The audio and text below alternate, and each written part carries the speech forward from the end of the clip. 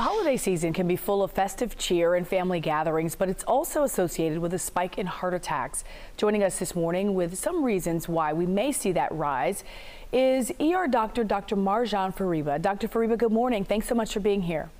Thank you very much for your invitation. Of course. So how much more prevalent are heart attacks during this time of year?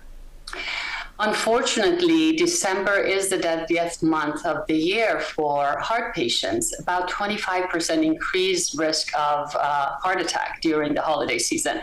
And unfortunately, even more increase in risk of death from these heart attacks. Why is that?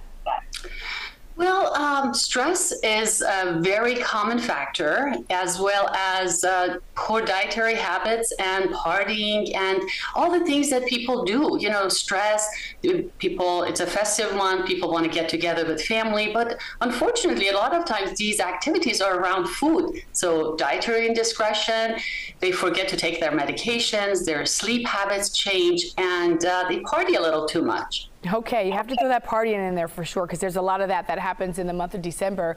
What are some symptoms that people should be watching out for? So these symptoms are the same as for anyone with a heart attack. Chest pain, chest pressure, that's still the most common. However, what people forget to recognize is that chest pain is not defined a certain way for everyone. So any discomfort in the chest is considered pain. It doesn't have to be excruciating, it doesn't have to be terrible or the worst pain, but just some discomfort that's not there, that wasn't there before. And if it's related to activity, definitely something to be concerned about. Shortness of breath, dizziness, feeling very weak and tired, and exhaustion. Those are all some of the common symptoms of heart attack. Jaw pain are very common as well. Are there different symptoms for women and men, though?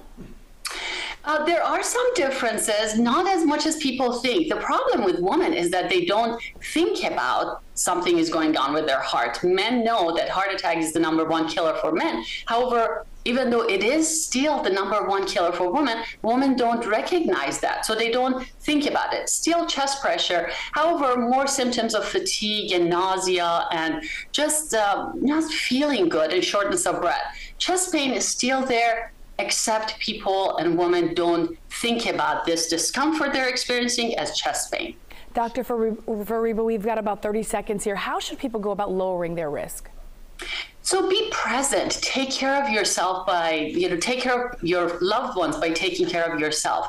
If you feel any discomfort, think about going to the emergency room. You're not going to inconvenience people, but taking care of yourself. And be more present and enjoy experiences with people. Instead of partying around food, maybe party around going on a walk. Make it a family tradition that after a meal, you go for a walk with your family members. And just be present. Be here now. A lot of good information. All right, Dr. Fariba, thank you so much for joining us. We appreciate it. Thank you very much. I appreciate it.